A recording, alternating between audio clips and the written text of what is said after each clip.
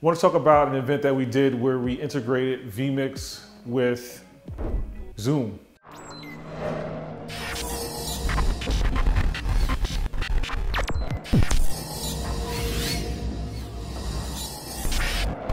So the cool thing about that is that vMix, you can only bring 8 people into facilitate event or the facilitator panel. When you think about it, do you really need more than 8 people on the screen at the same time trying to talk? Like,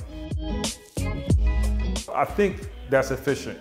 It gives you the way to design it and kind of keep everything interactive. But with this project, we interacted it with Zoom, and with Zoom, we use Zoom as a studio audience.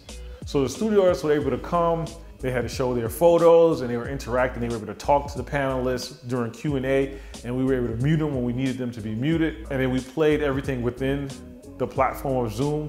But with vMix, we could play it in Zoom, and we could also throw it to a YouTube. We could also throw it to another Zoom. We have so many more options with vMix to really customize it. And that's why I always would recommend vMix with your virtual event. But it was really cool to have the Zoom and vMix be interacting with each other, because it adds that element of having a studio audience to be able to question and be able to interact and be able to see them. And that's what we're looking for. We're trying to get as close to the live event as possible, which is impossible, but it can still kind of be done with this, with the platform. So that's just a cool idea just for you to think about.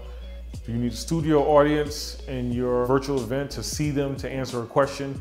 I mean, when you do these things in a Hop-In, or if you do it on some other platforms, you don't get it with that where it's tasteful, where it's just customized and tasteful. It's still kind of rinky-dink.